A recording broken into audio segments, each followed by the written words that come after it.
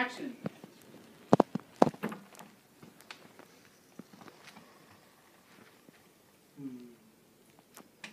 I sure do wish I had some lamination.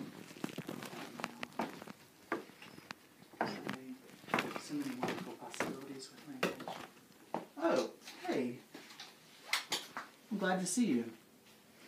I am very interested in any lamination possibilities you might be able to offer.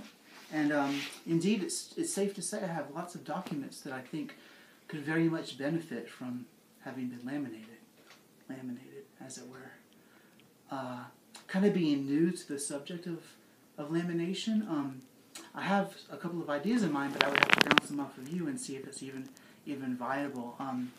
Jamie makes this wonderful blue cheese soup, and sometimes makes homemade sourdough bread to go with it, and it's wonderful. My friends rave about it. Jeremiah and I will eat it up, and I'm just thinking, now this might be a shot in the dark, but is it possible to laminate something like a meal prepared by Jamie?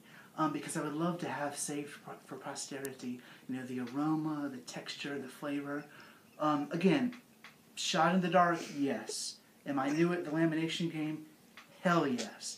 Just throwing this idea out to you, to see if it's something we could do. And if not, trust me, I totally can stick, with the good old-fashioned tree stuff, paper. I also have some stuffed animals from when I was little that I would like laminated.